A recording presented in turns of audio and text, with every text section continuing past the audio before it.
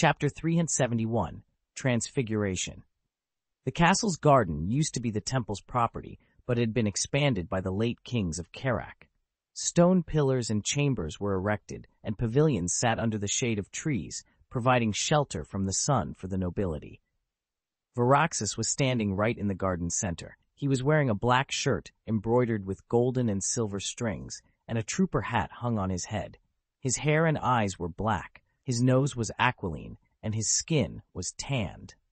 He looked more like a Zaracanian than the king of a kingdom that neighbored the sea. The slim, gorgeous blonde beside him was wearing a simple white dress with some bedazzling diamonds on it. A mink cape hung from her shoulders, and when she looked at the man beside her, there was love in her eyes. But when she turned her eyes to the other woman in the garden, they were filled with hostility and disdain. Lita was wearing a green crepe dress with a unique butterfly embroidered on the chest area with some glitter on it. There was a circle of frills at the end of her dress. The dress might be in vogue 10 years ago, but it fitted Lita perfectly, making her look even more charming. There was an emerald necklace hanging from her neck, each emerald the size of an almond. One of them was so big it could attract anyone's attention, and her hair was as blazing red as fire. "Lita, I've told you we don't need any more consultants for magic," the man said. "If you want to stay, then you'll have to purchase a license, and then I'll generously let you stay as a doctor. But you'll be paying 10% more taxes than your non-magic counterpart, and you're not allowed to interfere with the kingdom's politics, directly or indirectly." He then caressed his queen's hair, his eyes filled with love. The woman was happy about her husband's decision, and she held his arm tightly. "Your Majesty, Your Highness, please give me some time. I need to sell the villa, and there are a few matters I need to settle here," Lita answered. "How long is it going to take? Give us an exact time." Ildiko raised her voice, her eyes glinting smugly, and her face lit up. "His Majesty's patience is running thin. Don't even think about stalling for time." "So what if you're an Aretuza graduate? I still win in the end. I'm a queen, and you have to listen to me." "1 week," Lita answered. "1 week, and I'll leave Kaer and never come back." She then smiled as if she felt something. "If you have nothing to report, you should leave now." Varaxis played with his wife's hair and waved Lita down without turning back. The light from a magical lamp shone on the pair of statuettes on the table. The lady statuette was made of jade, while the statuette of the man was made out of basalt. They seemed almost lifelike, almost indistinguishable from real people. Even their freckles were sculpted out. Lita held the jade statuette up and gave it a close look. Dimples formed on her cheeks, and her face reddened with excitement. "This is it! Ildiko's treasure. They hide her most important secret." She put the statuettes down and for the first time hugged the Witcher in excitement. "You never disappoint me, you little heartbreaker." And then she kissed his cheek. "Give me a few days. Once I get back at that bitch and make her pay the price, I'll go to Novigrad and start improving the trial recipe." Roy stared at the statuettes and saw mana and some weak life force coming from them. "They're no simple statuettes, are they?" "So you felt it as well. Yes, you're smart and you have a lot of incredible powers. Of course you've heard of this." She pursed her lips and answered, "It's artifact compression, aka human compression." A smile curled her lips. "It's a special spell that can compress the target into a shell made out of jade or stone until they fit in your palms." Roy realized what she was talking about. He had heard of this spell before. Coral knew this spell as well, and she loved pulling pranks on anyone who crossed her with this. The statuette of a nobleman and a soldier were formed. If the timeline of this world wasn't altered, Triss and Yennefer would also be compressed eventually. So these are breathing, living people? Ildiko just compressed them? "They can still breathe right now." "Yes." Roy nodded. "No wonder I couldn't chuck them into my inventory space on my way back." "Do they have to eat when they're compressed?" Coral answered patiently. "The victims are in a state of suspended animation. Their need for food is minimal, and they have no idea what's happening around them. Some of them can live for years in this state. But the longer they're compressed, the higher the chances for side effects to manifest once they're decompressed. Organ damage and memory loss, for example. I've figured out Ildiko's spell frequency, so I need to unravel this spell and grill them for secrets. A pentagram was drawn on the floor of a spacious room on the second floor. 8 magical runes decorated the pentagram. 3 of them were the symbols of Beltane, Lammas, and Sauvine. Lita lit 3 black candles and placed 3 candelabras equipped with reflectors on these magical runes. She checked a few times to confirm there were no errors, while Roy stood at the doorstep with his arms crossed. He was looking out for Lita. A moment later, she took a deep breath and placed the statuettes in the middle of the pentagram. And then she raised her hands and chanted an incantation in a hurry. The candles started shining as bright as little suns, and the reflectors started lighting up, reflecting the lights to the statuettes in the center of the pentagram. The green and gray hues of the statuettes started turning golden, and then they became invisible. Colorful mana burst in the air, and Roy held his trembling pendant down as he waited for the results of this spell. Lita's incantation was coming to an end. One of the candelabra's shadows covered the ground, and the 3 runes started wriggling like they were alive. The statuettes were slowly shivering and trembling as they grew in size and changed form. They looked like wisps of smoke expanding on the ground, only to disappear a moment later. Mana stopped flying through the air, and 2 humans were seen in the center of the circle. One was a lady with yellow hair, while the other was a man with gray hair. Both of them were lying on the ground, clutching their chests and coughing violently. Chapter 372, Love Potion. Within the pentagram lay 2 writhing, howling, and spasming humans, their faces contorted in pain. The man was wearing a pair of thick glasses and a gray robe. An apron was tied around his waist, and he resembled a herbalist. The lady was beautiful and wore a blue silk robe reminiscent of a palace servant. "What's your name?" Coral was breathing heavily. Lifting 2 artifact compressions at the same time took a lot of effort and mana at the same time. The decompressed figures were clutching their stomachs, their pain clouding all their senses. "Answer me," Coral hissed. "So Sonia." "Varsili. Freya, help me." They thumped their fists against the ground and retched, but there was nothing to worry about. Those were normal decompression symptoms. Roy had cast Observe on them, and fortunately, these 2 were fine aside from some lethargy, and they were regular humans. Coral heaved a sigh of relief. They can understand my questions and answer them. Good. Their brains are still intact. She whispered something into Roy's ear, and the young witcher left the room, only to come back with 2 big glasses of water. The screams eventually stopped. The man and woman instinctively held each other up and looked around them curiously. They didn't seem to be fazed by the mage and the witcher, but their eyes lit up when they saw the water. The pair crawled like babies and lapped up the water greedily. It didn't take too long for them to finish the water, and both of them heaved a sigh of relief. They were lucky they came back from a near-death experience. Then they sat together and stared up at the strangers. "Who are you people?" the woman with gray eyes muttered. "What happened to me?" "It's Ildiko. That treacherous snake did this to us." The man's face fell, and veins on his neck popped. "She cast a spell on us," he shouted. "Lady Ildiko did this?" The woman's eyelid twitched, and she curled up in fear and hatred. "I remember now." She waved her hand, made an odd gesture, and chanted something in a language I couldn't understand. "And then I passed out. I don't remember anything besides hunger and thirst." "Constant hunger and thirst," the man repeated. "Congratulations, your memories aren't scrambled, and no part of your body is turned into artifacts." Lita smiled. "You should be fine if you just take a break, a long break. But now it's time to repay your favor." Coral said, "I exhausted myself just to decompress you 2. "What do you mean? You were stuck in the form of statuettes for at least 3 months. That's why you felt so disoriented, to say the least." Coral looked into their eyes. "If I hadn't decompressed you, you'd have remained as Ildiko's statuettes, something for her to play with for the rest of your lives." Sonia and Varsili shuddered.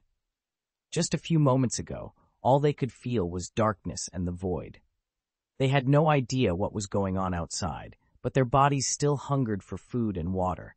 It was a fate worse than death, and living like that their whole lives would be a death sentence for them. And then they looked at Coral and Roy. Who are you people? What reward would you like? All you have to know is we're enemies of Ildiko, and I want her to pay. Lita said, Now tell me her dirty little secrets. I know it's why she turned you into statuettes. Tell me what she's hiding, and I'll let you leave. Sonia and Varsili remained silent. They were still not out of their predicament.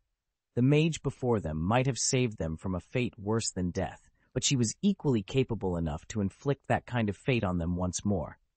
Just the thought of that made them shiver in fear. You promise you'll let us go if we speak the truth? Roy looked at Coral. He wondered if the mage would keep her promise. The enemy of my enemy is my friend. Lita spoke in an alluring voice, and then she threatened. Besides, what choice do you have? My name is Sonia. I was Lady Ildiko's servant for 10 years, been working for her way back in Broga, and she was still the lady of a family. The servant licked her lips. I was in Aretuza with her, and I'd create opportunities for her to hit up anyone she liked. I witnessed her falling in love with Varaxis at first sight. Sonia shook her head. There was pity in her eyes, but hatred also stood alongside it. But everything changed after Lady Ildiko married Varaxis in 1261.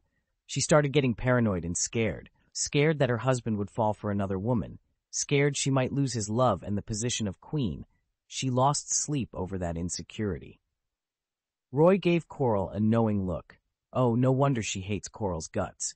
It's not only because of what she did to her in Aretuza, but because she's also jealous. She doesn't want any woman around her husband, especially not pretty ones. Coral noticed the look Roy was giving her, and she replied with a gentle smile. Lady Ildiko's worries were not based on nothing. Sonia stopped for a moment. There was disdain in her eyes. She sacrificed herself and strangled Belohun with the necklace just so Varaxis could ascend to the throne. But the truth remains that she still slept with the late king. Varaxis let that fact get to his head after he ascended to the throne, and he started pushing her out of his life. His woman sacrificed herself so he could ascend to power, and the moment he did, the guy dumped her. Varaxis is a piece of shit, Roy thought to himself while massaging his temples. If the king has problems with his wife sleeping with his dead father, then he wouldn't sack his consultant like Ildiko wants. We have a chance. Lady Ildiko tried everything to gain the king's love back. Magic was one of them, but any mage worth their salt wouldn't help someone whom Aretuza expelled. Coral shook her head. I've never heard of anything that can make anyone fall hopelessly in love with someone else. She looked at Roy and made a cryptic comment. Love has nothing to do with magic. That is something destiny weaves. Yeah. Roy pretended to nod in agreement. Nope. The elementals have the power to tie someone to someone else. After she was denied by the magical community, Lady Ildiko turned to the regular citizens. Money and her royal status helped. Sonia took a second to look at the man beside her, and eventually, she found him. I'm a herbalist. My father and my father's father worked in Kaer and places around it, healing those who needed it. Our ancestors passed down their skills for generations, and thanks to that, life is pretty good for us. The man's muscles looked stiff after living as a statuette for too long. His smile looked almost bitter. But healing common diseases isn't what I do best. I have a certain secret formula that has been passed down for generations. He looked at the pair before him. She's beautiful, and he's handsome. My love potion can create undying love between a couple. Anyone who drinks it will remain loyal to the man or woman they love, no matter how little their love to them used to be, and they will never have eyes for anyone else. Okay, that's interesting. Roy crossed his arms. Wonder if full recovery can clear that debuff. I swear to Freya I'm telling the truth. The Witcher scared him, so Varsili insisted, if even one word of that was a lie, I'll turn back into a statuette and live with the hunger and darkness until they consume me. Freya again? Roy and Coral exchanged a look and cast away their doubts. People who live by the sea put their faith in Freya, a goddess who had similar duties as Melitele. Varsili sighed. But most people who buy that potion only want to use it on the people who don't love them at all. Of course the potion won't work, and I've never made a name for myself with the potion. How does this potion work? Coral asked curiously. Blood from the couple, mixed in with some special components. Doesn't matter what kind of relationship you're in, both sides have to drink that potion and sleep for a night. Once they wake up and approach each other, their bodies will produce hormones that keep them attracted to their partner. They'll cast aside any misunderstandings, and hate will no longer interfere with their love. Varsily's face was red, and his voice was passionate. It was as if he were announcing an incredible invention. Only love remains until death does them part. Silence fell upon the room, shadows flickering on the occupants' faces. Roy cleared his throat and pretended he didn't see Coral staring at him. So Ildiko fed the king your family's love potion, and that's why he fell in love with her? That's why he's doing everything he says? I saw him making the potion, Sonia nodded. And it works. His Majesty's love for Lady Ildiko is magnified almost infinitely. They fell madly in love once more, and wouldn't stay away from each other. So she turned you two into statuettes because she was worried you guys might leak her secret? That's the only reason. Varsily shook his head and gritted his teeth. But there was no need for that. Even if Varaxis found out what she did, he would just brush it aside out of love. But she had to go the extra mile and set us up. That woman is a witch. Sonia looked a little dazed. She could have killed us, but she didn't. Maybe there's some good in her. Good? Turning us into statuettes and letting us die a slow death is anything but good. Varsily glared at Sonia. That witch is not worth her sympathy. Coral and Roy sorted the information they got. Love potion? More like love poison. Keeping love alive through a potion is cheap. Coral turned her attention to Varsily. One more question. Do you have anything that can reverse the effects of your love potion? Can we destroy a love that's built on falsehoods? Chapter 373, Compensation. Varsily shook his head weakly. Apparently, he was reluctant to answer the question. Nothing can reverse the effects. This potion lasts forever. Are you sure about that? We won't tell anyone about your secret if you tell us. Roy cracked his knuckles and smiled. But if you don't? One last chance, Varsily. Coral grinned. I'm a mage. I know my way around the art of interrogation. You're tired of being a stone, so why don't I turn you into a frog next? Please, no. I'll tell you everything. Varsily shivered and relented. He licked his lips and with a trembling voice answered. Wolfsbane, white myrtle, mandrake root. Ratio is 5-to-1. Make a dose of that concoction and add in lover's tears. That's it. If one of them ingests this potion, they will fall asleep, and the love potion's effects will be lifted in a day. Varsily shook his head and sighed. According to my family records, once the love potion's effects are gone, the couple's eternal love will be tainted. The hatred and disgust that were suppressed will once again surface, but this time they'll come back with a vengeance. The emotions will be strong enough to destroy their relationship. They'll turn from lovers to enemies to sworn nemeses, and there will be no way to rekindle their love, not even with the potion. He looked at Roy and Coral again. Weakly, he said, breaking a couple up is a sin. Ponder the gravity of your actions long and hard before you go through with it. She put you in a living hell, and you're worried about her? Man, you're a saint. Roy was confused. You can take her life, and I won't even blink an eye. I just don't want to see the potion fail. He muttered, There's barely anyone who can make use of my family's potion. Most of the buyer's love is unrequited. Lover's tears. Ironic, Coral commented.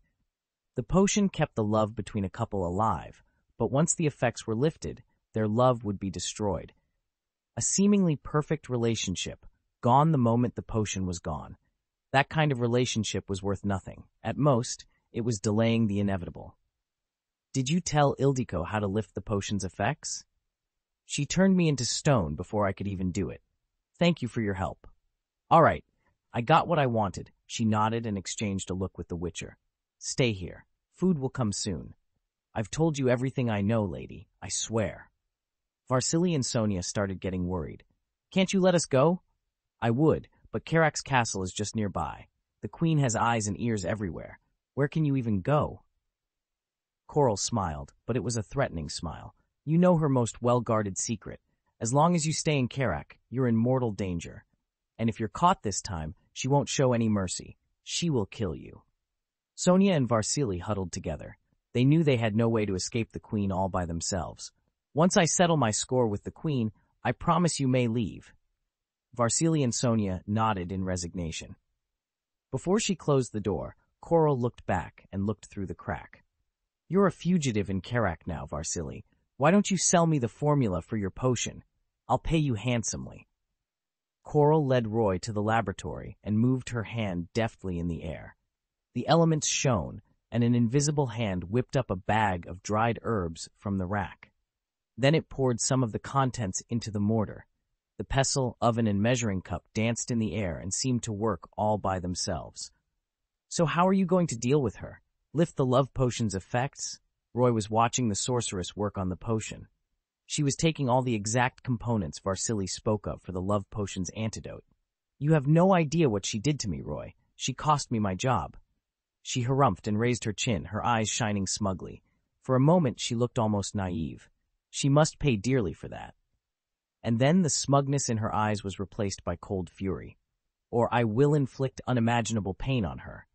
Roy shrugged. Never cross a woman, especially not when that woman is a sorceress. You want me to come with you? No, she patted his cheek. Just stay here and wait for my news. Okay, I guess. On the castle's yard, the warm sun shone. Ildiko was lying in a chair, basking in the sun. She was wearing a light gold dress that day. The dress had holes on the shoulder and arm sections, revealing Ildiko's perfect skin under the sunlight. Her face was perfect, her skin white as snow, her lustrous golden hair tied in a braid. She looked just like a doll, and that doll loved the life she was having. She was a queen who wanted for nothing, and the man she loved was staying right beside her. Sometimes, she could even use her privilege to punish the sanctimonious, arrogant Aretuza graduate. That bitch is old enough to be my grandmother's mother. Ildiko gleaned great satisfaction from seeing her trip and fall, and that woman could do nothing about it. But once again, Lita came to her again, like an annoying fly that just wouldn't die. My husband gave you a week to leave. You're early. I assume you've finished your business? Her eyes were still closed. She didn't even deign to look at Lita, as if she were trying to insult her. But he's still in his castle, talking to a guest from Kovir. It's a big business deal, you see. Maybe it'll take about 2 days. If you're done with your business, you may leave Karak now. Thank you for your explanation, Your Highness. Coral hung her head low behind the queen like a faithful servant. But I'm not here for the king. I'm here for you. I don't think we have anything to talk about, Lita. Ildiko shook her head. You're one of the older graduates of Aretuza, and one of the most famous members of the Brotherhood. You've been in the field of magic for more than 80 years. But I'm just a student who got expelled in my 3rd year. I'm just a young lady in my 20s. I'm not as adept in magic as you are, and I don't think you're where to talk about magic. She turned over and rested her chin on her hand, her eyes staring straight into Coral's equally blue eyes, and a smirk curled her lips. Are you trying to apologize? Trying to gain my understanding? You want me to convince His Majesty to let you stay? She let out a hearty laugh. In your dreams, Lita. As long as I am queen, you are not welcome in this kingdom. Lita suddenly laughed as well, and her polite look earlier was replaced by an expression of confidence. Very well, Ildiko. I'm not here to request an extension of stay. No longer will I be your punching bag. I'm here for compensation. Ildiko froze and she twirled her hair.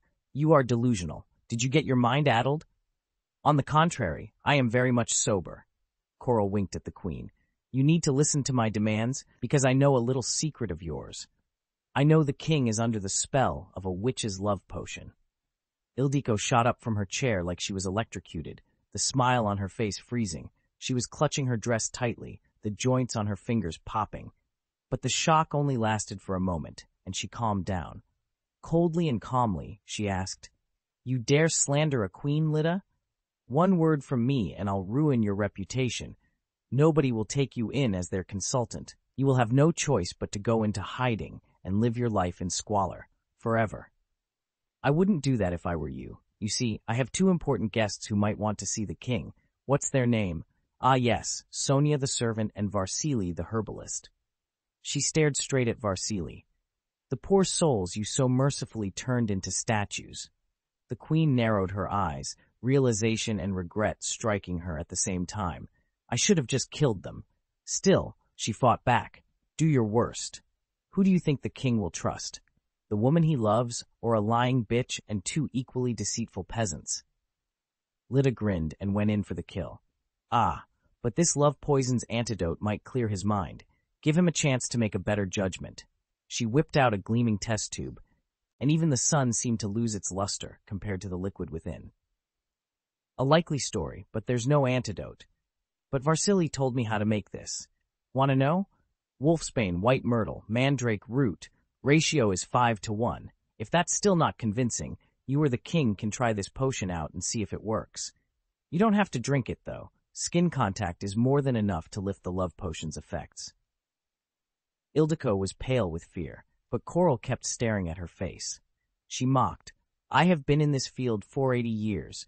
You know how easy it is to make an antidote. Want to see how effective it is? She kept instigating and pressing with an onslaught of words. Varsili told me any couple that takes this antidote will become sworn enemies who will never fall in love with each other ever again. Ildiko turned around, but her shoulders were shivering. Want to try it out? Lita pretended to throw the antidote. Ildiko remained silent and refused to dodge. But eventually, she snapped and roared. Why do you always want to one-up me? Just because you're a high and mighty sorceress? Just because you can gain status, power, and beauty whenever you want, you think that gives you the right to look down on failures like me? You think you can play my relationship like it's a piece on your chessboard? You think you can threaten me and get away with it? Slow down, Your Highness. You came after me first. Coral raised her voice and slowly approached the queen until they were only inches apart. The queen's body was nothing compared to Coral's perfect curves. I have the same question for you. Why do you keep humiliating me? Why do you try to exile me? Ildiko couldn't answer Coral's questions, and she eventually teared up. She turned around and snapped. Because of him! He took me, ravaged me, and then he tried to abandon me. I gave him everything I had. I helped him ascend the throne. He promised me everything. Love, wealth, and status. But the moment he gained what he wanted, he cast me aside like a worn doll. And he set his sights on you. He desires your beauty. Beauty modified and maintained by magic. He wants to conquer you. Ask yourself, Lita, if Viraxis wanted to marry you, would you refuse him? She screeched. Can you swear to the source of magic that you aren't the least bit interested in the position of queen? Coral fell silent. She was reminded of a certain handsome young witcher. The queen shook her head and plopped back down onto her chair like a defeated lioness. She covered her face with both hands and whispered, I had no choice. I'm just a poor, defenseless woman. The only way to keep him close to me is to exile all competition. It's double insurance. That's what I need to do to keep my hard-earned happiness. I won't reinstate you as consultant, Lita, not even if that's the last thing I do. Coral shook her head. You got one thing wrong, Your Highness. I told you I was leaving this place, but not before you compensate me for my losses. And don't you think love that's bound by nothing but a potion is finicky at best? Ildiko argued vehemently. No, the potion is the best weapon against those cheating bastards. It's divine providence. All I need is for them to have even a sliver of regret, and that's it. They'll fall for the spell. Well, she's gone down the deep end. Just lost all interest in messing with her. No need to torment a sister anyway. Besides, I'm nurturing a healthier relationship. It's a more perfect love than whatever she has. I'm happier than she is. Lita didn't even bother to hide the pity in her eyes. I wish you luck in your endeavor, Your Highness. Just give me enough to cover my losses, and I'll leave. I'll even deal with the potential danger to your relationship, too. 10 years' worth of remuneration is fine with me. Of course, I won't object if you'd like to give me more. I can swear by the source of magic's name if you don't trust me. Chapter 374. You Never Walk Alone. 3 days later, a ship was setting off from the port of Kaer, the foamy waves gleaming beautifully under the sun. Roy and Coral were nodding and smiling at the old ship slowly leaving the port. They could hear the sound of the horn coming from it. Underneath the red flag with a silver arm embroidered on it stood Sonia and Varsili, happily shouting goodbyes and waving at the two people who came to see them off. Honestly, I didn't expect you to let them go, Coral. Roy looked at the sorceress. Sunlight draped her in a sheen of golden, She looked like a mermaid who was lying on the reef of a beach, though she didn't have a fish's tail. "Do you think I'm a witch who'd break her word?" Lita shot him a nasty glare and held his arm as they left the pier. "They're just poor souls who were roped into this situation against their will.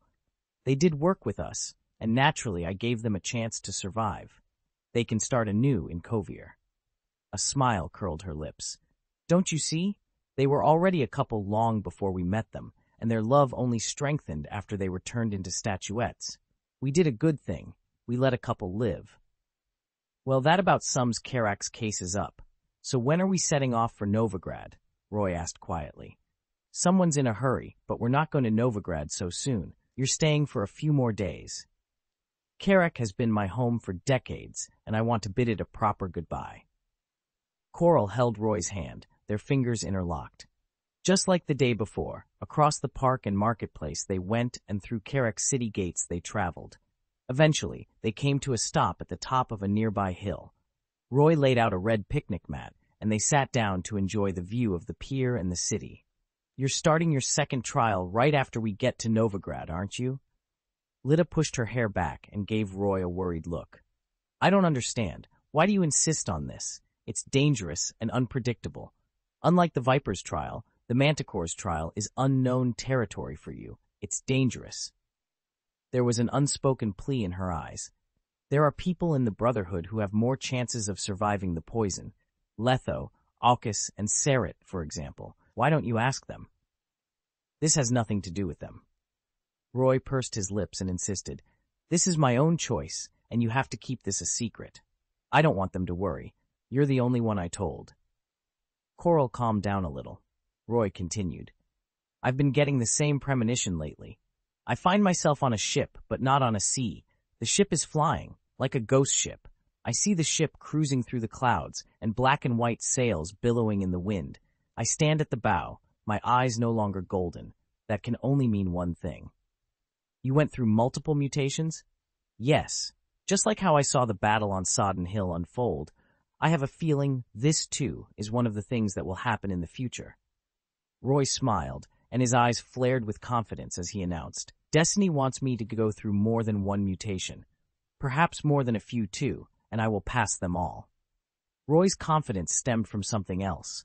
Over the last couple of days, he collected enough essence of Wraith and Spectre Dust for another summoning, and that was what he did. He almost had enough EXP to level up twice. Roy explained, "And the trial's data is crucial for the Brotherhood, especially for the kids in the orphanage. They need a safer method to become witchers." "You have an orphanage?" Lita was slightly confused, and she listened closely. "The House of Gawain, the Brotherhood, and a ruler of Novigrad worked together to set it up. We take in orphans, and it doubles as a filter for future apprentices. There are more than 20 kids there, and they're all really nice. You should take a look." Lita was tempted. An overwhelming majority of sorceresses were barren, so they loved kids. "Fine, I'll improve the recipe as promised and hold the Manticore's trial for you. I will stay until next year. It'll be a probation period. If the battle does not happen..." Lita narrowed her eyes and scrunched her nose up. She opened her mouth and threatened to bite, but it looked adorable instead of fierce. "I'll show you what happens to those who lie to a sorceress. But if it does happen, then I'll be working with the Brotherhood." Delight filled her eyes and she winked at him.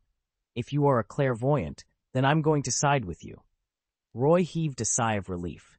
That's one mage convinced. They talked for a while more, and things were getting really interesting. "So, how did you reach an agreement with Ildioko?" Roy kept asking her over the last few days, but she only smiled at him. This time, however, she answered honestly. "We made a bet, and the stake is their relationship. I bet she wouldn't take the potion or hand it over to the king." "What happened?"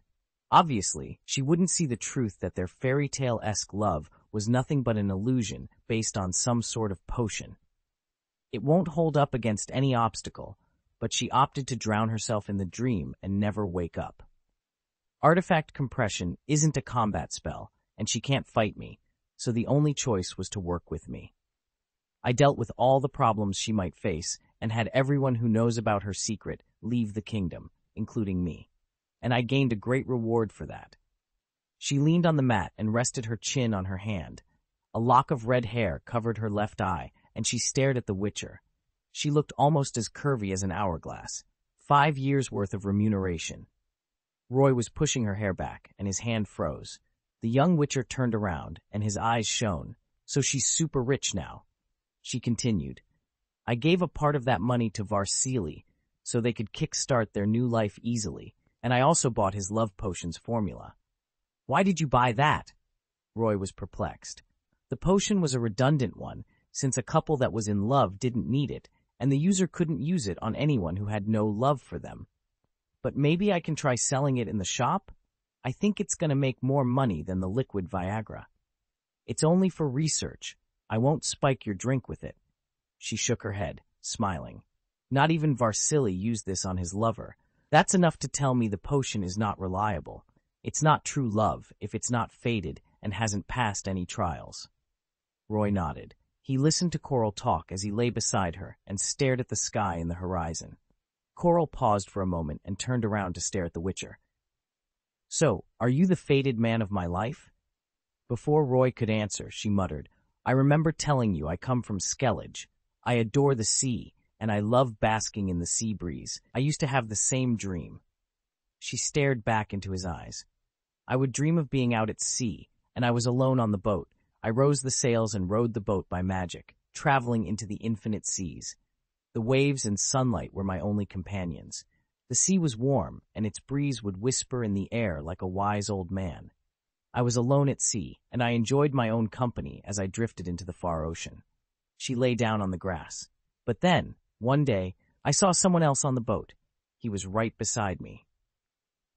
A gust of warm sea breeze blew through the cliffs outside Kaer, and roses bloomed in winter. Roy entered that patch of rose, answering, From now on, you'll not be rowing alone. Chapter 375, Everyone's Battles. Tretogor, Redania's capital, was built on the ruins of an elven civilization.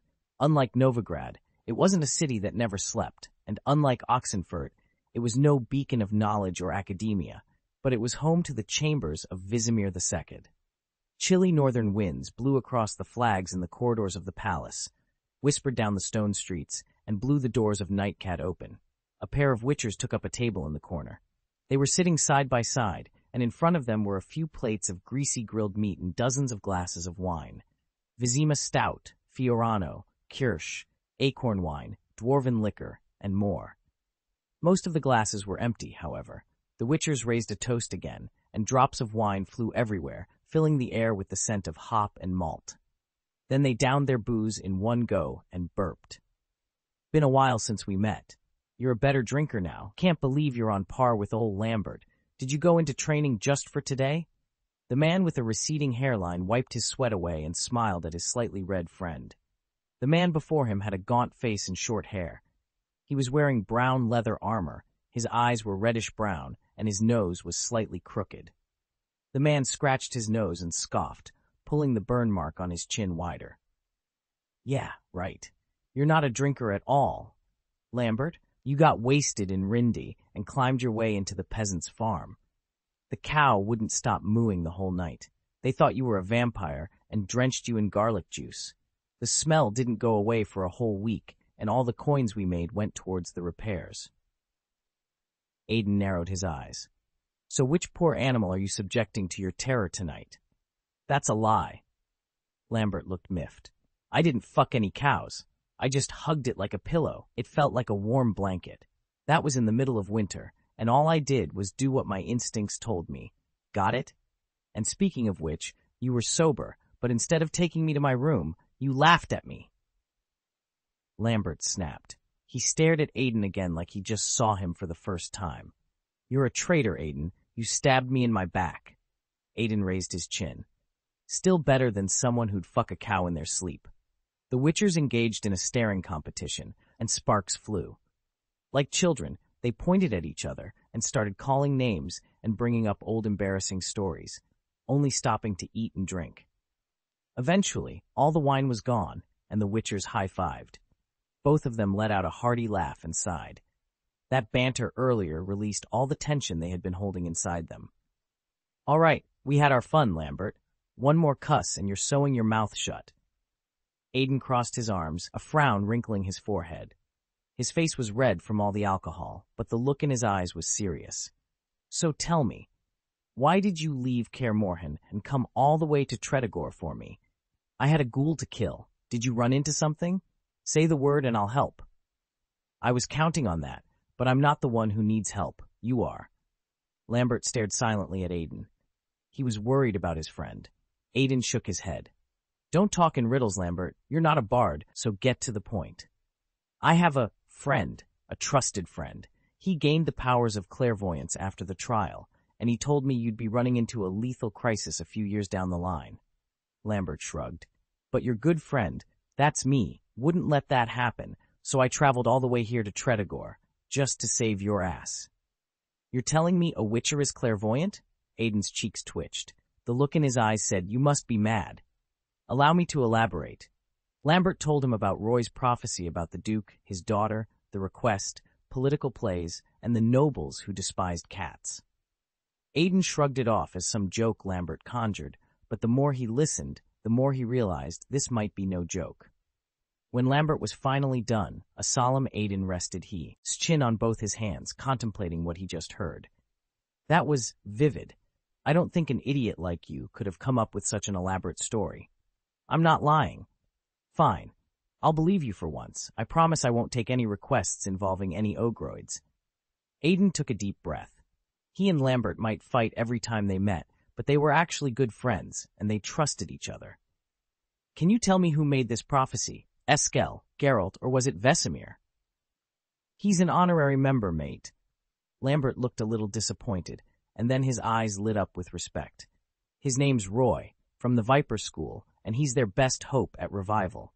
No, he's every witcher's hope. Under his guidance, we the cats and the vipers are now settled in Novigrad, and we set up a brotherhood there. The shock in Aiden's eyes failed to escape Lambert, and he felt smug about it. Lambert pushed the stool away and walked around the empty inn. Aiden was frozen as if his mind lost control of his body. The notion of witchers of different schools banding together was as preposterous as putting a lion in the same cage as a tiger and expecting them to get along. That's right. We've set up an orphanage in the city too, and we've got ourselves some promising kids, but there's only 9 of us at the moment, and we need more people to chip in. Lambert gave his friend a knowing look. And you'll be a fine new addition to the Brotherhood. We averted a crisis for you, so... Hold it, slow down. Who do you have on your side? Letho, Alkis, Seret, and Roy of the Viper School, Kayan and Felix from the Cat School, and barring Vesemir, all of the wolves are there. Heard of them before? Aiden was fidgeting like a cat. The Vipers were mostly active in the south, and he had no idea who they were. But he knew who the cats were. They were the same cats who existed a few decades before his time. Keon had gone missing for decades, and hearing his name again came as a surprise. On the other hand, Felix had always been moving around. Lambert, this is a serious question. You mean to say witchers from 3 different schools established a brotherhood in Novigrad? That's impossible. The way they think and do things are too vastly different to even be reconcilable. Aiden cracked his neck. Lambert knew his best friend enough to know that meant business, no joking around. But we have a common goal, he argued. In the name of our friendship, I swear I am telling the truth. If I'm lying, then I will leave and never see you again. He was starting to exaggerate a little. I had my doubts at first. Like you, I thought there was no way witchers could band together, but that kid changed my mind. He created miracles. It's like he could convince anyone if he wanted to. You might be wondering why he didn't come to see you himself, and that's because he has a job to do. We're all equals here, and we're all playing our part. His part is to get a mage on our side. We need a resident mage, after all. Not to mention the mage is his lover, so he's the best guy for the job. Aiden massaged his cheeks and picked 2 glasses up. He wanted to drink something, but the glasses were empty. Then he felt something firing up within him. You're older than me, Aiden. You know about the tragedy that took place during the tournament. Lambert almost flew into a rage.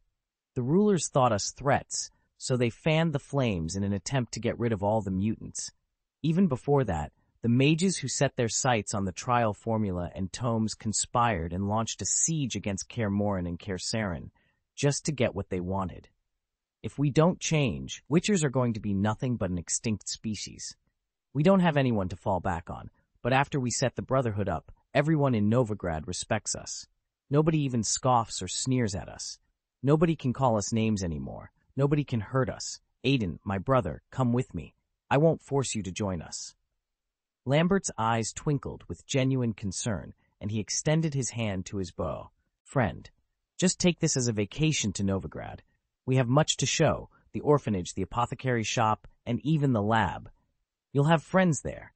You can make your decision after you've seen what we have to offer. Aiden was struggling with himself for a moment, and then he shook Lambert's hand. I'm not going to ignore a friend's plea. On the south of Tredagor, wilderness stood, its neighbor Oxenfurt. Underneath the cover of dense foliage and rocks stood the ruins of an ancient palace. Towering pillars stood in a circle, and geraniums and bittersweets were covering its cracked, dilapidated walls. In the center of the palace, an uneven flight of stone stairs led downward into a dark passage, straight into the main part of the palace long buried underground. A loud bang tore through the silence, and in came 3 battling figures. 2 pairs of feline eyes shone in the dark, and Geralt and Keon circled a humanoid monster in the center, swords firmly in their hands. The monster had a head that resembled a bat, a face that was flat and grotesque, and a maw filled with sharp, uneven teeth. There was nothing but bloodlust and carnage in its crimson eyes, and a pair of miniature horns that curled to the back protruded from the sides of its head. The monster had a hairless body filled with pus, but its hide was gray and tough. The Witchers thought they were fighting something with sturdy leather armor. The claws on its limbs weren't long, but they were as tough as iron. Tearing a human body apart would be easy for this monster. The Witchers came to a halt and stood face to face with the creature. Geralt made a blue triangle in the air and shoved it at the fletter. The fletter was leaping at its attacker from 5 yards away, but Ard hit its chest and sent it flying backward. It fell, and dust swirled in the air. The monster skidded backward, but then a crimson flash blinked in the dust cloud, and in came Keon, his face covered in black veins. Kion thrust his sword at the nape of the fletter's neck, and blood spurted, but Quen deflected it. The Witcher pulled his blade out and retreated to the dark walls, leaving the monster howling in agony. It opened its mouth wide, and a crimson tongue danced within its cavity. The monster ditched Geralt, turned around, and curled its legs up, preparing to leap. A dark silhouette flew through the air, and a gust of wind howled. The monster bared its fangs at Keon, but the Witcher was prepared for this. He quickly rolled away from the assault. The monster missed his quarry and crashed into the walls instead. Still, it started attacking the wall, and the power was enough to tear a big hole in it, sending debris flying everywhere. Someone cast Ard at the monster's back again, burying it in the walls. Its back was turned on the hunters, and it tried its hardest to break free from the stones, but it was too late. Geralt swung his sword and thrust it into the back of the monster's head, and Keon followed quickly, stabbing the fletter in the same spot. Black blood rose into the air before it fell and drenched the ground. The fletter slowly fell backward and hit the ground with a thud.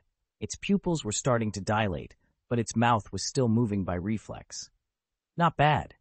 You too. Geralt heaved a sigh and high-fived Keon, and then he started cutting the fletter up. The mutagen might come in handy for Carl. Take its innards and skin too. Time to start making the pre-trial for the kids. Keon whipped out his short sword and cut the fletter's belly open. The Witchers made swift work of the fletter's body and took about half of it. They cleaned the blood up and lit their torches before advancing further into the passage. About a minute later, they found some skeletal remains outside a broken portal and got what they came for, Cat's silver sword diagram. And there was also a bonus too, Professor Sigismund Glauger's notes. Kion grabbed the notes, and for some reason, he started looking dejected and remorseful. He handed the notes to Geralt and waited for the White Wolf to chastise him. "What's wrong?" Geralt asked. He seldom saw Keon look so vulnerable. The man toughened out 30 years of imprisonment and was a nice teacher to the kids. Keon shook his head and looked at the notebook. You'll know once you read that. It's a record of what my greed did. The skeletal remains belonged to a member of the Oxenfurt team of archaeologists. Decades ago, Prince Adrian of the Sea Cats dynasty sponsored them on this trip to Tayar to search for the treasures of the legendary King Maglor. Keon was the bodyguard the prince hired for the team, though he had another secret mission too: retrieve the diagrams and take it back to Adrian. The scholars found the diagrams in the armory during their excavation, and as per the prince's orders, Adrian asked them to hand the diagrams over. The team refused that demand.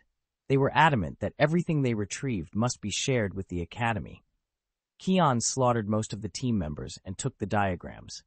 He had a job to complete. Just like most cats, he would kill to complete a request and think nothing about it. Keon muttered to himself, "That was a terrible mistake." He crouched down and stared at the yellowing skeletal remains dumbly. And the gods punished me by subjecting me to years of torture. I reflected on my actions when I was imprisoned. When the people who tortured me died, I thought I had let everything go. But when I see this innocents who died because of me, I know I owe them something. Geralt said nothing for the longest time, and he shoved Keon's shoulder. Remorse is normal, my friend, especially for witchers. But you can't shoulder every single blame. Everyone makes mistakes. Everyone incurs debts, but not every mistake can be rectified. Not every debt can be repaid. Reminiscence flickered in Geralt's eyes. Destiny decreed that we survive, and we must look forward. That is the role of the survivors. Guilt gnaws away at you because you have the blood of innocence on your hands, so save even more innocent souls. The children, for example. Raise them. Teach them how to survive. If that makes you feel better, then concentrate on it and put your guilt aside. Keon closed his eyes for a moment. Then he heaved a sigh and held the skeletal remains up. You have a point. I should look forward and leave my guilt in the hands of destiny. I committed a grave crime against these people, but I have to protect those who still live, or I'll never live this down. Keon shook his head, resolve flaring in his eyes. Time to go, Geralt. To the abandoned Drahim, where the last diagram is. I'd like to see if Prince Adrian is still around. A couple was standing outside the gates of Oxenfurt. The man on a gray horse had a black hat atop his head and 2 swords strapped to his back. He sent a flying kiss to the lady in the black dress and veil, and then he left. 1 month had passed since he came to Oxenfurt, and after a reluctant goodbye to his lover, Vesemir rode happily to Novigrad, the winds blowing his saddlebag open, revealing a part of the armor and weapons sleeping within. Chapter 376, Meeting. The yellow sun started climbing through the skies, and the kids' morning exercise came to an end. 13 sweating, glowing boys and 7 chattering girls took up their seats at the tables in the yard. The kids could always deal with food fast, especially when they were starving. The fish, chicken, and bread couldn't stop their unrelenting onslaught, and the kids enjoyed breakfast like it was made of the best food in the world. A piece of fish fell amidst all the feasting, and Akamathorm picked it up in a flash. At the same time, he shot his companions a glare. He could see the 2 of them were about to take that piece of fish for themselves. You're not hyenas, Monty, Carl. Stop taking scraps. This is my fish. If you want more, just walk to the next table and get some more. If you can't be bothered to make that little journey, I don't mind telling the teacher. They might break your legs, though. Hey, your food flies around when you eat. How is that our fault? We were just looking out for ourselves. Next time, be careful when you eat. Carl licked his plate and rubbed his ballooned belly. The kids then turned their attention to the girls at the next table and smiled like stooges. After their training and breakfast every day, watching the girls eat became some sort of entertainment for the boys. Unlike the boys, the girls had a more polite way of eating. They took every bite slowly, like a princess, and it was nice to watch. They would sometimes show their teeth when they were eating. Their cheeks would puff, and their freckles would dance. Carl shook his head. Most of the orphans came from regular families, and barely any of them were beautiful.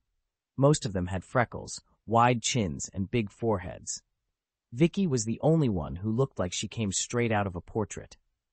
After a month in the orphanage, her skin and hair were no longer dry. Instead, her skin was supple and her hair was silky.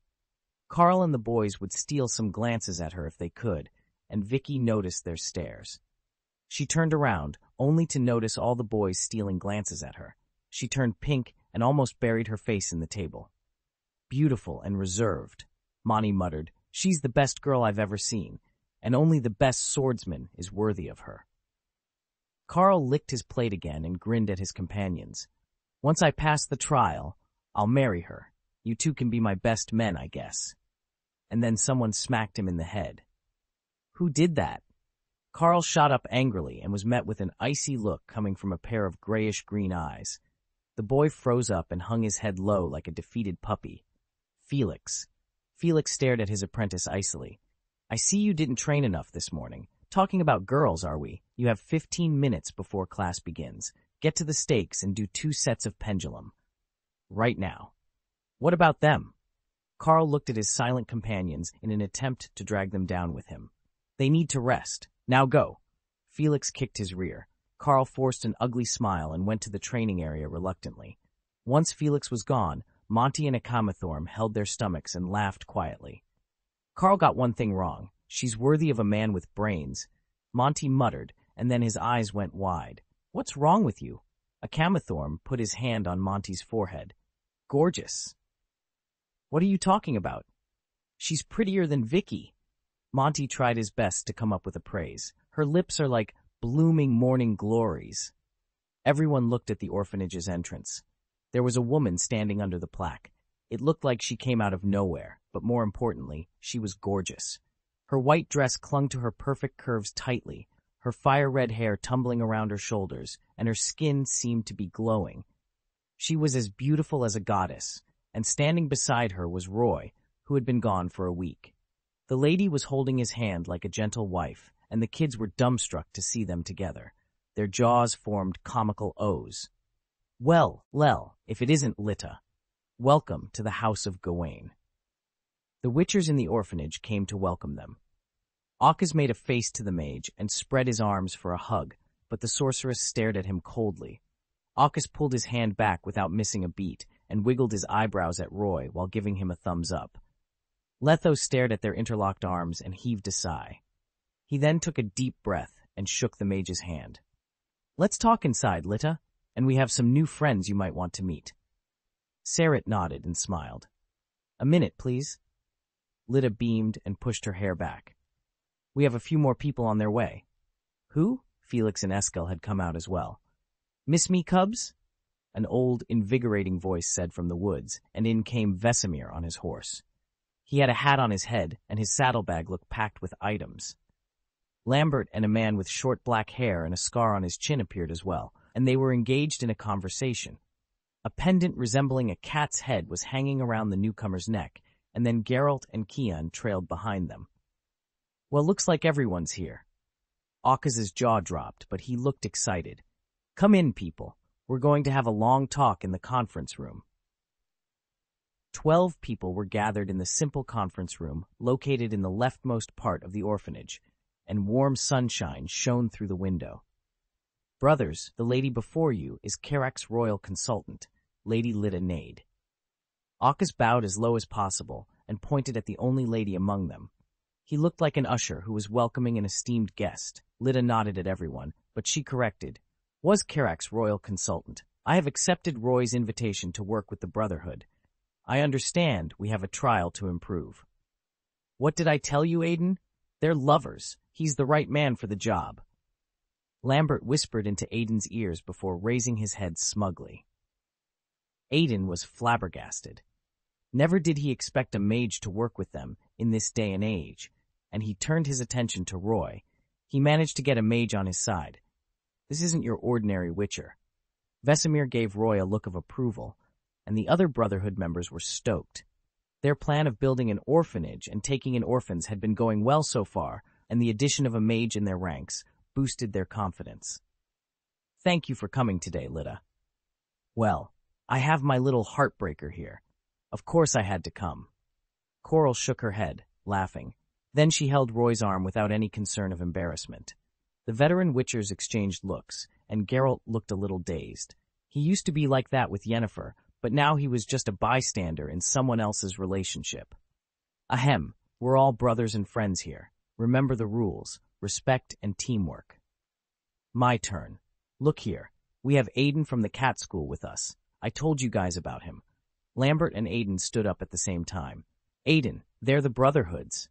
Remember me, lad? Felix looked at Aiden. Of course, I saw you decades ago, Felix. Aiden had respect in his eyes. He nodded and turned his attention to the grotesque Kaer. Got into some trouble and got myself hurt. Serious injury, but it's all in the job description. Kian shrugged the weird look off. Know who Joel and Gaetan are? Silence grasped Aiden for a moment. Joel is my mentor, but it's been a decade or so since we last met. You know how we are. We go around the world and have no place to call home. The trial venue changes all the time. We don't get to know where they'll hold the next trial. Felix nodded. The school's filled with madmen. You don't have to stay in touch with them. You're one of the sane cats. They're not the people you should hang out with. Want to join the Brotherhood and fight with us? We're a family here, I promise. Aiden fell into silence again, and he looked at everyone.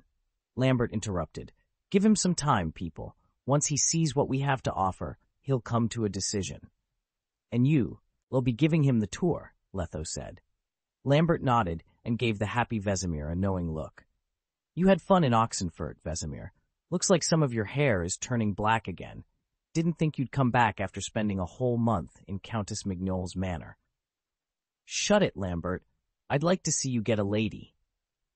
Vesemir scanned everyone and announced, and I didn't come back empty-handed. I have a few weapons and armor in my saddlebag. Mignol's courtesy to a friend. I have a full Viper's set and some bear armor pieces. Do with them what you will. The Countess is rich, isn't she, Vesemir? Lambert rubbed his thumb and index finger together. Can you? Lambert, once again, shut it. Who do you think I am? Vesemir shook his head. She's already kind enough to give us a part of her collection. You can deal with the money problem yourself. Building and expanding an organization isn't an easy task. You have to deal with more matters than you can imagine, and all of you are still too young to deal with the nitty-gritty. You need an experienced guy to help you out with the management, someone like me. And then everyone smiled. Welcome to the Brotherhood, Vesemir. Eskel beamed. I'll give you a copy of the rules and give you some tasks. The trip was smooth sailing. It was Geralt's turn to report. We found the cat school weapon diagrams, and now we have the full set of diagrams for the cat school gear. They headed for Drahim right after leaving Tayar, and they found Prince Adrian's remains on a rickety balcony. The guilt of telling Kian to slaughter all the archaeologists gnawed away at him, and he hung himself eventually, bringing an end to the Sea Cat's dynasty. The final cat school diagram sat beside his remains. Collecting it gave closure to Kian, and he buried his guilt of killing the archaeologists deep in his heart. Now, the Brotherhood had a full set of woven diagrams, a full set of cat diagrams, the diagrams for viper swords, and the diagrams for manticore armor and steel sword. That was about half of all the missing diagrams of all 6 schools. So now we need a master blacksmith to research the diagrams and new alloy and make the best gear possible. Roy told Vesemir about Berengar. He hoped the Grandmaster could convince Berengar into coming back. Vesemir was silent for a moment, and his brows knitted together. Then he shook his head. It was his choice to leave Kaer Morhen. Not even I can convince him. He's not going to join the Brotherhood unless someone forces him to. We'll put the blacksmith business on hold, Sarit said. We have enough armor and weapons for now, and Vesemir brought back enough to gear most people up. Research, development, and blacksmithing will cost a lot of money, and we're not in a hurry to make new weapons. We need to spend the money on something more important, like improving the trial. Everyone nodded. The Brotherhood's first and most important priority would always be the apprentices. Introductions and reports were done. Roy cleared his throat and stood up. That brings our first phase to a close. Good job, everyone. And now it's time for the second phase. Coral will be doing her research on the trial for the wolf, viper, cat, and manticore school in the underground lab from tomorrow onward. Felix interrupted. Lita, I'm counting on you for Carl's trial. And I have something to say about that. Coral pushed her hair back. She kept quiet for a while before continuing. Felix, are you sure you want Carl to take cat school's trial? I have helped Roy with his trial and roughly went through the pros and cons of the recipes I have. All the witchers stared at Coral. They were interested in what she found. Your school's trial has a relatively low death rate, but the side effects can possibly be disastrous and unpredictable. Even if he passes the trial, Carl's negative emotions can be amplified and destroy his mind. It can turn him into a madman. Coral looked at Vesemir, and he smiled at her. I haven't gotten my hands on the Wolf School's trial just yet, but it's obviously safer than your school's recipe. She then said something unacceptable for Felix. But if you want my honest opinion, Carl would have the best chances with either the Viper or the Manticore's trial. No, Felix's face fell. He protested. He's been taking cat school pre-trial for months. You can't just tell him to take another school's trial now. Can't you improve my school's recipe? You have nearly 2 months left. Coral shook her head, and Roy squeezed her hand. Felix, you have to know that improving the trial is an intricate process. It'll take at least a year to make any progress, and I'm just one mage. I can promise you I'll do my best, but that is it. And don't worry, the pre-trials aren't as different as you think they are. At most, they increase his resistance against poison a little. If he takes the Manticore's trial, he only has a 30% chance of dying. 40% if it's the Viper's trial, and there won't be any side effects either. If he goes with the cat's trial, he'll have a 50% death rate, and that's under my supervision. She would need Roy to pass the Manticore's trial first if she needed more data on that. So in other words, it's a 70% success rate? Everyone's breathing was getting labored. Damn it. It used to be 30% for us. Lambert smacked his knees in frustration as he thought of his friends who died in the trial. We should have kidnapped a mage. Vesemir was surprised as well, but more than that, he looked glad. Felix spat angrily, but he said, Fine, Manticore it is. He preferred the cat school trial, but he wanted his apprentice to live. They're still witchers. Kaer nodded and held his friend's shoulder. Carl's going to be the first witcher to take the trial after the Brotherhood's inception. This is symbolic, and he must pass. Think about the big picture. And remember Rule 6, no politicking. We promised we'd start abolishing the schools after we joined. It doesn't matter which trial is it. What's important is it helps the apprentices, Akaz interrupted. Coral smiled and exchanged a look with Roy. Then I shall be researching the Manticore's trial from tomorrow onward and increase its success rate even more. I will need an assistant. Roy will be perfect. He knows how I work.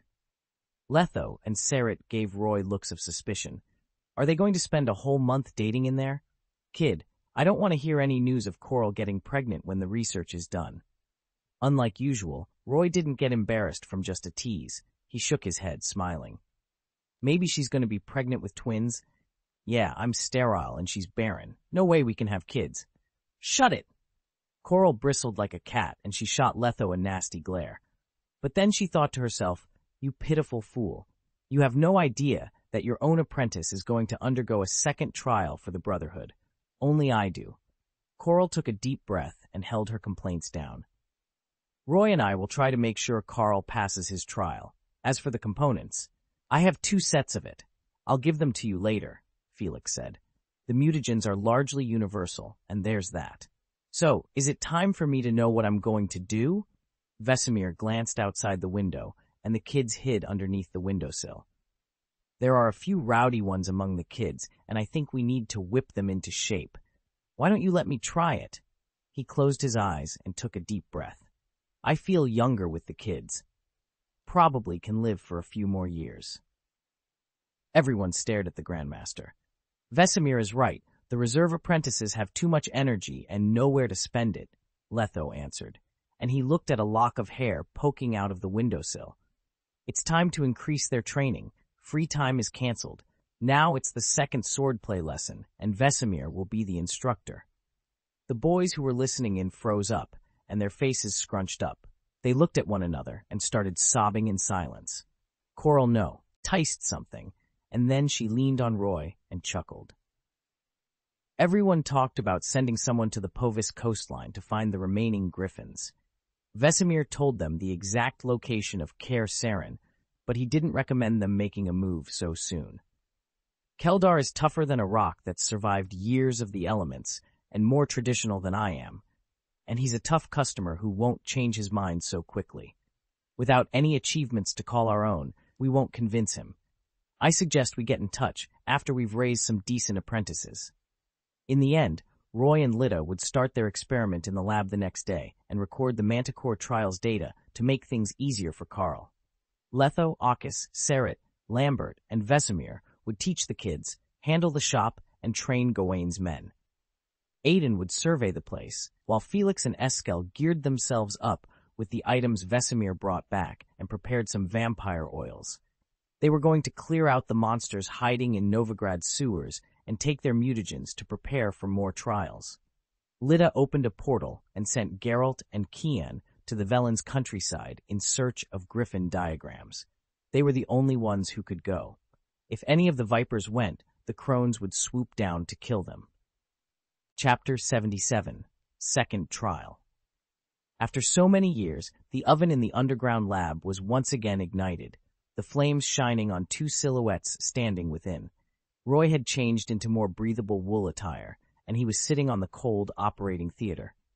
Standing before him was a solemn, frowning sorceress who was weaving her fingers across the air. Colorful lights of magic converged and blinked on top of her fingertips before they flew into Roy's body and glimmered. A quill started scribbling lines and lines of data on a laid-out parchment without anyone controlling it. For a moment there, only the sound of scratching echoed in the air. About 8 minutes later, the magical lights faded, and Lita stopped casting her spell. Then she picked the records up.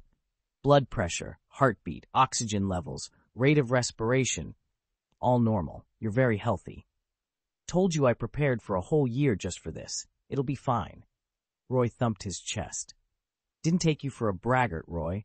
So you're saying you've started preparing for your second trial right after your first one ended? Lita scrunched her nose and shot him a playful glare. Then she smacked his knee. Now sit down and don't interrupt me. Dark golden eyes, black hair, slightly pale skin. Measures at 5 feet 8 inches, weighs 170 pounds, and your muscle density is a lot higher than most people's. She stared at him and poked his chest. You're at least twice as strong as regular humans, as strong as a bull. Is that a compliment? Well, you know my body best. He smirked and stared at her lips. But won't I feel heavy when we do that? All right, no nonsense now. A hue of red painted her cheeks, and Coral pinched Roy's arm. Roy gasped and rubbed it. Lita ignored him and continued. Aside from that, your skin is unusually smooth. Even most women don't have skin as smooth as yours. There's not even a scar or a flaw. That is impossible. She stared at him with envy. You don't look like a witcher. They usually brave the elements and fight numerous battles. Are you a sorcerer from Ban Ard? Did you take over my little Roy? If you know I have no scars at all, then you must have been really thorough. You're a good doctor. Roy held her hand and kissed the back of it. He stared at her, the desire in his eyes almost overwhelming. I wish to repay you. That's as far as jokes go. She shivered and patted his face. You're not a child anymore. You need to hold it in. Got it? Especially when you're going through a trial. You need to be focused. Roy closed his eyes and took a deep breath, and then he shook his head. Sorry, Coral. I just don't know why I feel so fidgety these days. I just keep thinking about random things, like my mind is addled or something. It's normal for people your age. You just need to get used to it. Coral went around him silently and grabbed his shoulders. Then she made him lean on her before kissing his forehead. Remember how the trial goes? First, the hormones, then the virus, and finally, the decoction. Are you sure you can do this in 1 month, Coral? You've passed the Viper trial and are a lot more resistant to poison than the adepts who are going through the trial for the first time. We can skip through the resistance buildup and finish this in 1 month. Since you used the furnace virus in Ice Lake last time, you'll need stronger viruses this time. I've picked 3 out of the 4 recipes: Fear, Finch, and Silencer. Your immune system will be compromised for a while after you contract the disease, leaving you without an immune system. You'd be malleable enough to undergo the change of the Manticore trial. Roy wiped the sweat off his head and gulped. So what do the viruses do? The first one tortures your nervous system and makes you spasm like a patient going through an episode of fits, and you'll feel needles poking over your whole body. The second one affects your brain. Records say the infected would produce sounds resembling a finch. Don't laugh. It's worse than you think. And the third one is the most dangerous of them all. It cuts off all your 5 senses, but your mind remains awake. You'd be like a vegetable. No, 10 times worse than that. The Witcher took a deep breath. Indeed, the effects worried him, but that was not the end. That's not all. The last part is even worse. The Manticore trial and your Viper trial will fight for control. When that happens, it'll be a life-or-death moment. 1 month. That's all it takes to know the outcome. But don't worry. She leaned over and rested her head on his right shoulder, rubbing her cheek against his. Calmly, she said, "If you can't come back from the edge, then I shall end your misery myself and do it one last time with you. Are you sure I'll feel anything if I'm nearly dead?" "No complaints. You made this choice." She patted his head, her eyes twinkling. "Your hair grew a little, and the style is out of fashion. You need a makeover." She produced a pair of scissors and held his sideburns. Before he could even protest, she snipped his hair off, and they fell to the ground. Roy leaned on her soft bosom and took in her scent. Just shave it all off with magic. He didn't care much about his hairstyle now. A ponytail, short hair, or going bald made no difference to him. Don't even think about it. Coral's face fell, frustration filling her eyes. Sternly, she warned, "If you're taking after Letho's style, I'm going to ignore you for a whole month, at least." Roy froze. "But the mutation is unpredictable. What if the trial turns me bald?" Not even full recovery could help with that. A bald head wasn't technically a debuff. "Going bald at your age? Sorry, but bald heads don't fly with me." She purred and hissed, "I'd have to convince myself into accepting that new style. And stop moving. Sit down." 5 minutes later, a short-haired and resigned Roy found himself going around the laboratory as per Coral's request. The sorceress put her hands on her hips and commented on his new style. And then it was the first step of the trial, injecting the elixirs. Coral weaved her fingers through the air and chanted under her breath. An amber needle, as thin as a strand of hair, leaped into the air and pierced itself through Roy's chest. The young Witcher felt a cold sensation coursing through his body with every beat of his heart. A shiver traveled up his body, coloring his neck and cheeks in red. An incredibly heat welled up within him, not unlike a furnace building itself in the Witcher's belly. He felt great surges of heat traveling through his body, and Roy licked his parched lips. To the sorceress he went, flames almost bursting from his eyes. "What was that, Coral? Mandrake fluid? You'll have to cool me down yourself if that's the case." "It's adrenaline. You used it once in the temple, remember? I just increased the dosage." Lita smiled. "Now you need training. Lots of training. Now move." I need you to do this with me." Roy breathed laboriously and held Coral's hand. 10 minutes later, Coral was heard counting in the lab. 1001, 1002.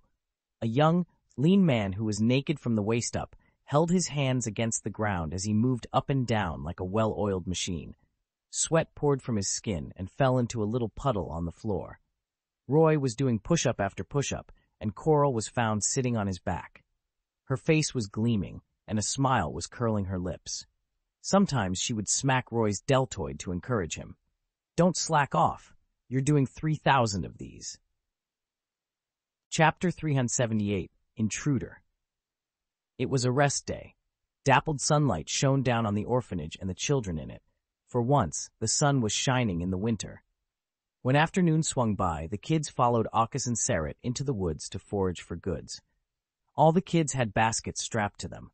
They sang nursery rhymes as they hopped and skipped through the woods in search of treasures like petite shepherd's purses, dark, wrinkly cabbages, and wild onions growing within the cracks of rocks. Buckthorns and marigolds were on their list of items, and sometimes they came across little surprises as well. Bird eggs on low-hanging branches, sour cherries, and alfalfas for wilt, roach, and scorpion. The air was dry and filled with the scent of soil and tree bark, and the kids enjoyed themselves. 2 witchers were leaning on a tree, chewing on foxtails. Their eyes were closed, and sometimes they would tell the kids to not stray too far from them. Vicky broke that rule. Surreptitiously, she went in the opposite direction of the orphanage and almost buried herself in the patch of grass to get the marigolds. She was the top scorer for every test and would carry out all the tasks given to her perfectly. Unlike the other kids, she wasn't cheeky. Vicky had no grandiose dreams to speak of. All she wanted was for the teachers to compliment her, especially when they patted her head and praised her in front of the kids for her good grades. Her heart would leap with joy every time that happened. She would do her best to get all the important herbs just for the compliments. Fruits and greens were not what she would go for, only herbs. The grass hid her from everyone's sight, and the girl kept going forward. Unbeknownst to her, the noises were getting quieter. Eventually, sweat started dripping from her face, and she raised her head only to find herself in an unfamiliar part of the woods. There wasn't anyone around, not her friends, and certainly not her teachers. They were all left behind. A gust of breeze rustled the leaves and bushes. The alder woods felt like a beast that had woken from its slumber, staring at her. Vicky curled up and little and held her basket tightly. Her fingers were pale from overexertion, her breathing laborious. Am I lost, Sarit? Aukus, are you there? Lena? Renee? Hello, is anyone there? Nobody answered her shouts. Calm down, Vicky. Vicky wiped her snot away and balled her fists. Remember what the teachers taught you. Find your way out of the woods. She calmed down and hunkered down to stare at the tree's shadows.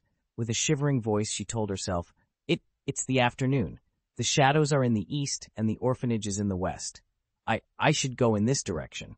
I can do it. You can do it, Vicky. She took a deep breath and steeled herself. The girl ran and kept her breathing in check like she always did during the morning jogs.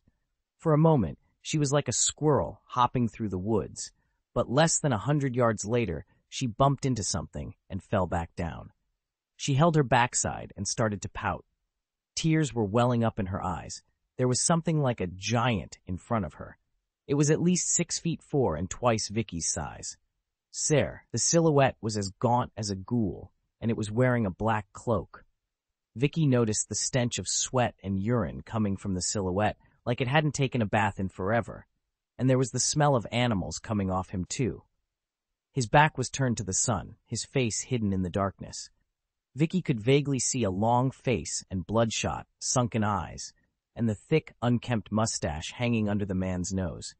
He grinned, then darkness swooped over the girl. Alcus spat his foxtail out and dug the soil under his nails out. There was a frown on his forehead. Did you hear that, Sarit? I have a bad feeling about this. Kids, gather round, right now. Sarit raised his left arm and shouted, Anyone who isn't here in 30 seconds won't get dinner tonight. I'm not giving up dinner. Go, people, go. Don't let the teachers take our dinner away. Pick up the pace. What are you waiting for? Horrified, the children ran as fast as they could to the teachers and stood right in front of him. Less than 20 seconds later, the kids were already lined up as they used to every morning. 4 rows and 5 columns, and not a limb out of the formation. One of the kids lost their boot, however, and was walking barefoot, but nobody laughed at her. The Witchers took a glance and noticed someone missing. Who's not here? Sarit's face fell, his voice filled with anger. Vicky's not here, sir. Monty raised his hands and shouted. The reserve apprentices wanted Vicky to be their wife, so everyone had been paying attention to her. That's Vicky's position. Lena, the girl with the missing boot, said. She knew she looked embarrassing, but that didn't matter. Carl was stomping his foot nervously. Vicky's lost? I can't let my wife go missing. Sir, say the word and we'll search for her. The kids started making noise, and Sarit shouted, Shut up and stay right here, kids. We'll be finding and bringing Vicky back. He gave Aucus a look, and the latter leapt to the place where the children were playing earlier. Like a beast, he looked around and saw ribbons of different colors hanging in the air. They represented different children, and most of them led to the kids. However, one of them disappeared into the patch of grass and led into the unknown forest. Aucus whistled loudly, and an eagle with gray feathers flew down and perched on his shoulder. The eagle knocked on his armor to say hi. Roy told me you were a smart girl, Griffon. You understand what I'm saying, right? Griffin whistled. Good, follow me. I'll need you to track someone. Griffin whistled again and flew out of the woods, circling in the skies. At the same time, Alkis darted into the forest in pursuit of that ribbon. A silhouette was flitting across the forest. The man had long limbs, and he took big steps. The tree trunks, roots, and mulch couldn't even slow him down in the slightest. He was moving as deftly as an ape in the woods. His black cloak billowed behind him, and a petite figure rested in his arms.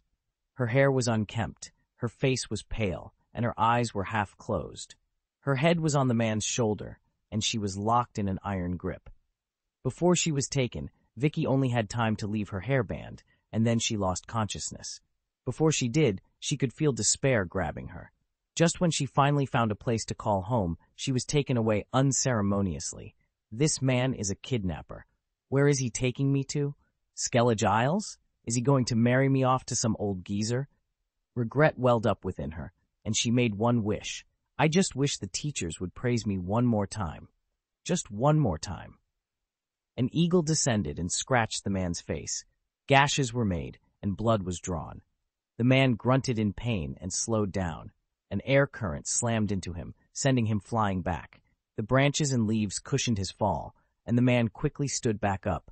A silhouette in brown leather armor leapt out of the bush beside him, his amber eyes filled with murder.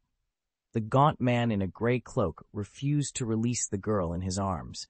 He grabbed the hatchet hanging from his waist, but then he heard someone scoff, and the last thing he saw was a colorful firework. He blacked out without seeing what hit him. Nobody touches our children. Alkis spat in the man's face. He checked on Vicky's breathing and heartbeat and heaved a sigh of relief. He pinched her nose, and the girl eventually regained consciousness. When she realized she was in Alkis's arms, her lips puckered and her hair swayed. Then she cried, "I am sorry, Alkis. I shouldn't have run around. Young lady, the next time you go on an adventure, you tell me first. But you're smart." Vicky was overjoyed that she was praised, even though she was almost kidnapped moments ago. Alkis tied her hair with the hairband she left behind and turned his attention to the old bee kidnapper. He was gaunt, his face was almost skeletal, his mustache wasn't cleaned, and his hair was clumped. But most importantly, he reeked of animal urine and nature. "Oh, he's a hunter? I see how he managed to dodge my traps." Alkis raised his leg and brought it down hard against the unconscious man's face. Once, twice, thrice, and even more. "I'm going to break your face, or my name isn't Alkis." Marks of Alkis's boot were imprinted on the hunter's face. His nose was broken and his cheeks swelled. Though he was unconscious, the man spasmed. Chapter 379, Meeting at the Seven Cats. "How do you feel, Vicky? Are you all right?" Vicky was back at the orphanage, and everyone huddled around her. They were inches away from her, the worry in their eyes palpable. "Does it still hurt?" A girl with pigtails and no front teeth held her friend's hand and blew on the bruise. "I'm all right, Renee. It doesn't hurt." Vicky nodded. She was moved that her friends cared so much about her. The girl announced, "You didn't see it, but Alkis was awesome. He beat that bad guy down before he even took me out of the forest." "Who's the bastard?" "A kidnapper, perhaps? We're making him pay for what he did to Vicky." The boys were infuriated. Carl, Monty, and the other reserve apprentices stepped forward. Their eyes were glinting viciously, and they announced to Vicky, "We're kicking that kidnapper's butt for what he did to you. He's going to wish he never did that. We'll make him cry like a little baby." Protecting their friends at the orphanage, especially the pretty ones, was their responsibility. Or at least that was what the reserve apprentices thought. "Yeah, you guys are tough, fast, and the teachers taught you how to swing a bat." A short-haired girl with freckles around her nose agreed, and she swung her fists happily. "You can beat him up if you work together." "Hey, they aren't bats. They're practice swords." Carl quickly explained, and then someone smacked him on his head again. "Ow!" The boy held his head. "Did you just say you were going to smack someone, kid? Look at yourself. You do nothing but scratch him." Vesemir made his appearance, and the kids quickly went into their formation and held their heads high. Even Vicky did the same, and this time no one lost their shoe. Vesemir looked at the kids and thought they reacted decently. The Brotherhood's training works, but he didn't show that recognition outwardly. "Kids, you're to stay in the classroom from now on. No leaving the orphanage without permission, and no going into the woods. Monty raised his hand. Sir, how will the kidnapper be dealt with? He will receive due punishment. Vesemir looked at the shut door behind him, and worry flashed in his eyes for a moment. And then he beamed at the children. And the 5 of you are coming with me to swing a bat. Plow stance. The rest of you, return to the classroom and go through yesterday's lesson. You have a test to take. The chamber was lit by nothing but a flickering candle. Within it was a man tied to a chair, his eyes glassy. Sitting before him was an old and blackening wooden table, and it was covered with tweezers, pliers, and scalpels. A group of men with viper eyes were standing around him. Name? Jürgen. Age? 42. Who are you, and where do you come from? I'm a bounty hunter from Nimnar. Nimnar's a city in the northeast of Novigrad, Aiden explained. He knew geography better than most people there. It belongs to Redania. Sarit was still casting Axie, and he kept asking, Why were you in the woods? Why did you kidnap the child?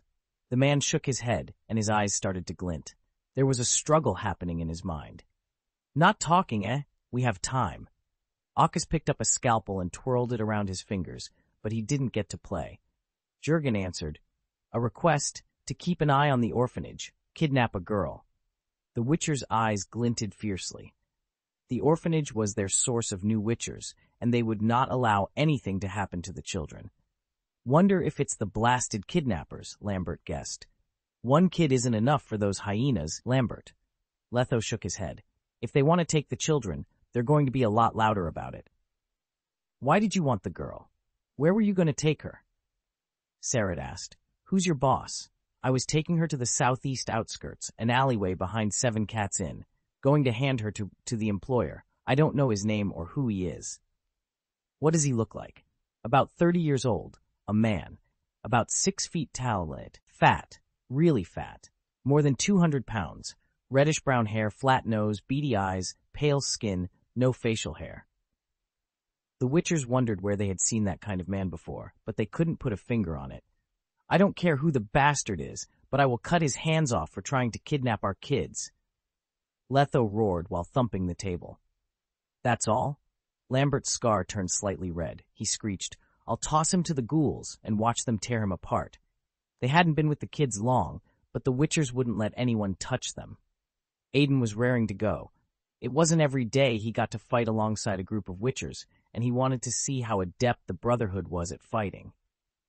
Calm down, people, Sarit asked. When were you going to meet up with him? In a week. Sarit grilled Jürgen for a password, possible hidden partners, and the reward for doing this. And then he knocked the hunter out. We've been lax. Can't believe we allowed a pest to crawl around for 2 weeks. Sarit shook his head and chortled. But he's brave, charging straight into a dragon's lair for 300 crowns. If more than 10 Witchers worked together, they could kill a green dragon. In a sense, they were more dangerous than a dragon, and their lair had no gemstones to speak of. No matter what, infiltrating their lair was a wrong and foolish choice. So what do you think? Probably a request from Bedlam or Cleaver.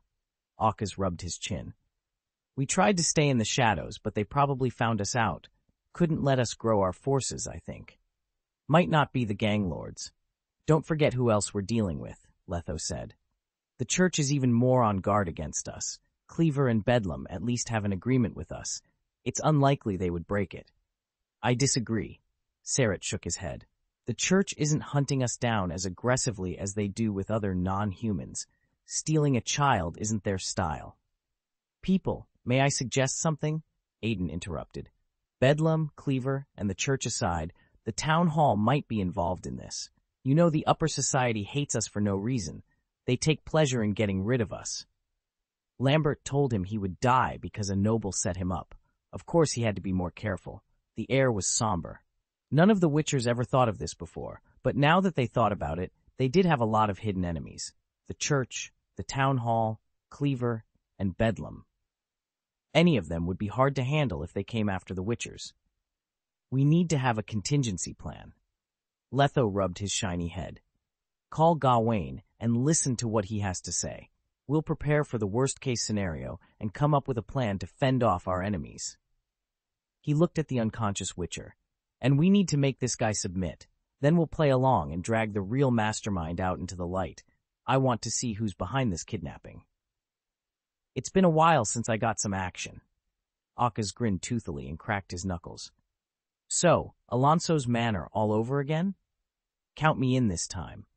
Aiden's eyes glinted, the burn mark on his chin widening as he smiled. Did any of you think this through? Modern problems require modern solutions. Sarit retorted. We pull another Alonso's manor, and we're going to be fugitives. He said, even if we have to fight, we need to keep the battle at a minimum. Don't ruin the city too much. We're not only working for ourselves now. The orphanage needs to go on. Should we call for Roy, Eskel, and Felix? Lambert asked. Not at the moment. Letho answered. We'll have to cover for them. One extra patrol for the night, and tell the kids to stay away from the woods. You keep an eye on them, and come up with an exit strategy. I'll see Gawain in the afternoon. Chapter 380. Gawain's Suggestion Underground Laboratory, Temple Island. On the laboratory theater was a lean, slender man in thin clothes curled up like a fetus. He was clutching his belly, shivering and chattering. The trembling undulated across his body, starting from his belly. It ebbed and flowed like waves, crashing against even the man's fingertips and every strand of hair on his body. Beads of sweat trickled down the man's cheeks, drenching the operating theater. His face was contorted in agony, and his eyes were closed. He was clenching his teeth so hard they could be crushed at any moment. His gums, like his skin, were red, as if they had been dipped in boiling water. The veins under his skin wriggled and writhed like catfish stuck in the mud. Standing beside the operating theater was a gorgeous lady in a black silk dress. With one hand, she patted his back, and with the other, she touched his forehead. Her beautiful eyes were clear, iridescent blue, but her lustrous crimson lips were pursed. There was worry and reluctance lurking in her eyes. The plan was for Roy to handle fear all by himself, but Lida's heart went out for him. The lad was in agony. I'll try to relieve some of the pain. No, you will not. The lad regained a sliver of his sanity and tried his hardest to turn around. A hint of resolve flashed in his golden eyes, and he gave Lida a look of reassurance. He extended his scorching, trembling hand and held Lida's hand tightly. Trust me, I can deal with this. Roy did not like this hell one bit, but he had to go through it. The virus had to destroy his immune system if he wished to become the perfect vessel for the Manticore's trial, and yet his powerful body was proving to be a burden in this hurdle. This was just the first of 3 viruses. Everyone's putting in all they have. I can't fail them. Breathe. Roy's cheeks were almost distorted from the suffering he was going through. Sweat poured forth from the skin like water spurting through a fountain. His muscles were wriggling and writhing like earthworms digging through the soil, while sweat and tears trickled down the corner of his eyes. Yet the young witcher held on. He clenched his teeth and concentrated on his character sheet, only to find his HP nearing 0. Activate. And with that, Roy regained 51 points of HP. A cool sensation traveled from his head through his body, and it finally coursed into his veins. The pain was no longer unbearable, and he could turn around comfortably. Gurgles escaped his lips, and his eyes rolled back into his head. Then it seemed like a current of electricity ran from his head to his toe. He grinned at the sorceress, as if the virus failed to affect him at all. The brothers will take care of the kids. I'll handle the mutation. A certain manor, Novigrad's land of the rich. Gawain was in a purple silk robe that day. He was having tea in the drawing room as he awaited his weekly sword practice to begin. He was no swordsman, but Gawain took pleasure in the exercise. But more importantly, if he had the witchers around him, then no longer would he have to fear the church. Someone knocked on the door, and in came a bald, burly man. Good afternoon, Gawain. Hello, Letho. Shall we begin? Gawain stood up, all ready to go. He spun around with some difficulty and raised his hand up as if he were holding a blade. Then he moved his palm and forearm forward in a weak attempt at the ox stance. My men can't wait to learn some new moves, like the Angel's March you told us before. Sorry, but I have to let them down today. Letho sat down behind the desk, while Gawain poured some tea and listened to what Letho had to say. We found a little pest roaming in the alder woods. 5 minutes later, the collector was no longer smiling. He was leaning on his spinning chair. Nimnar's bounty hunter is kidnapping the orphans on someone's orders? He massaged his temples. Sorry, but I've never seen that bounty hunter before, nor do I have any recollection regarding a pudgy man with reddish-brown hair. But this isn't a total disaster. The employer isn't a powerful noble, and he doesn't hold much power. Gawain said, I didn't join those gatherings for nothing. The employer isn't the leader or deputy of any guild. I've memorized all the faces of everyone in upper society thanks to Orloff's memories and my own experiences. What about the church? Letho asked. The church is a looming giant. It has branches and believers all over the world. Novigrad is where its headquarters is located. The hierarch is helming the church. He's been spending more time claiming political control than worrying about the welfare of his people. He has no time for a few witchers, not when he's expanding the church into other cities. And Chapelle, the man who has been on my tail for years, is under my watch. Yet he exhibits no bizarre behavior. The orphanage hasn't infringed on their rights either, and we've been taking great care to never step out of line. There is no reason for the church to come after us. Even if they want to, they need incriminating evidence before they can do anything. Even if they're coming after us, they'd have sent soldiers equipped with swords and dimeritium cuffs, not some random bounty hunter from out of town. Letho nodded. Gawain came to the same conclusion they did. But there's another possibility. The town hall. Some no-name bastard is probably behind this, Gawain guessed. They probably abhor the fact that witchers are involved in an orphanage. You should know that a large majority of the ruling class are racists. I'll keep an eye out for that man the next time they call for a meeting. There are about 100 council members, and I can't remember all of them. Thank you, Gawain. Letho paused. Another question. Is it possible that the other gang lords are involved in this? It's been a month or so since Cleaver last contacted me, and Francis is acting really suspiciously lately. Gawain pushed his chair back and trudged to the windowsill. He put his hands on the sill and answered, I've received troubling news. Over the last couple of weeks, the number of beggars on my turf increased by 1/4, but it makes no sense. Beggars usually dip in numbers when winter comes. I noticed that on my way here. They are on high alert and always looking out for something, Letho quipped. I see Bedlam is trying to keep an eye on us as well. It's possible that one of those two sent the bounty hunter after the children. Letho sighed. If possible, he would rather not break the peace treaty they worked so hard to get. Gawain, assuming that either Bedlam or Cleaver is behind this attempted kidnapping, what do you suggest we do?